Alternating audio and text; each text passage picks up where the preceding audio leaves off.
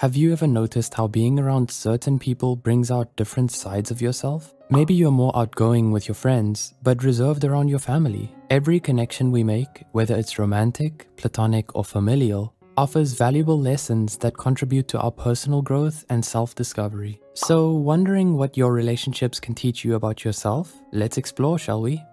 The mirror effect. According to psychology and relationship experts, how you feel about other people is a reflection of not only how they treat you, but also how you see yourself. Essentially, every interaction and relationship in our lives serves as a mirror, reflecting back to us both the things we love about ourselves and the things we'd rather ignore. Think about it. What do all of your closest friends and loved ones have in common? What drew you to them is probably something you also see or want to nurture in yourself, like a great sense of humor, for example, or a shared passion for adventure. In the same way, qualities that upset or irritate us in others often mirror aspects of ourselves that we haven't fully acknowledged or accepted. Say for instance, you feel uncomfortable around someone who's highly assertive. This discomfort, or at least part of it, could stem from a lack of confidence in yourself and a secret desire to be the same way. However, this reflection only goes so far. If you find yourself repeatedly drawn to abusive people with toxic traits like deceitfulness and manipulativeness, it's not because you're regressing a darker side of yourself. Instead, it may reveal deeper issues such as unresolved trauma, low self-esteem, or an unhealthy need for validation that makes you more vulnerable to falling victim to harmful relationship dynamics.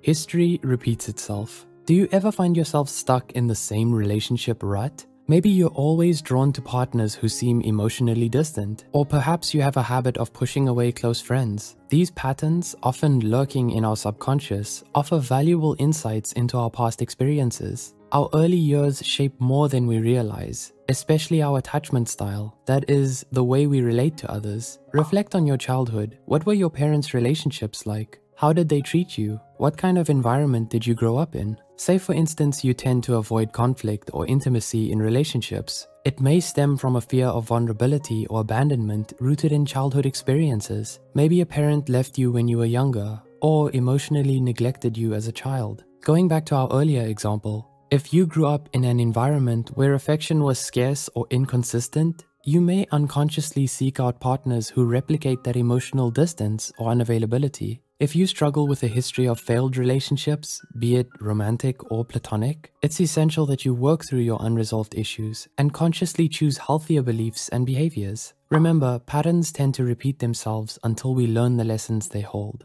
Your true versus your best self. Now, let's talk specifically about romantic relationships and what love can teach us about ourselves. Being in a healthy, intimate relationship with someone allows us to be our most open, vulnerable, and genuine self. We allow our partners to see both our greatest strengths and our most terrible flaws, to witness us experience the full spectrum of human emotion. They know our most private fears, and we confide in them our innermost thoughts. And as a result, we might discover things about ourselves that we hadn't noticed before. When you're in a relationship, you learn what's important to you. You learn to forgive, to compromise, and to embrace personal differences. You learn how to put others first. You learn how to resolve conflict. You learn what your toxic traits are. You learn what your life goals are. You learn how to give and receive love. Love not only lets us be who we really are, but also become even better versions of ourselves. It teaches us patience, kindness, and empathy. When you're in the right relationship, it brings the best out of you.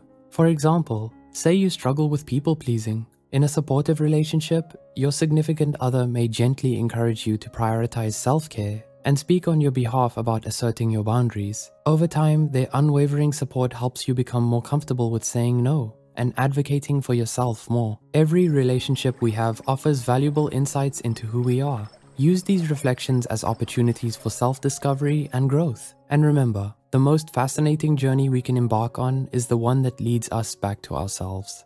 So, what's one thing your relationships have taught you about yourself? Share your insights in the comments down below. And if this video emotionally resonated with you, let us know with a like, share, and subscribe. We have plenty of videos to help you continue your journey of self-growth, like how to detach yourself from someone you love, and you don't lose people, you return them. Till next time, and thanks for watching.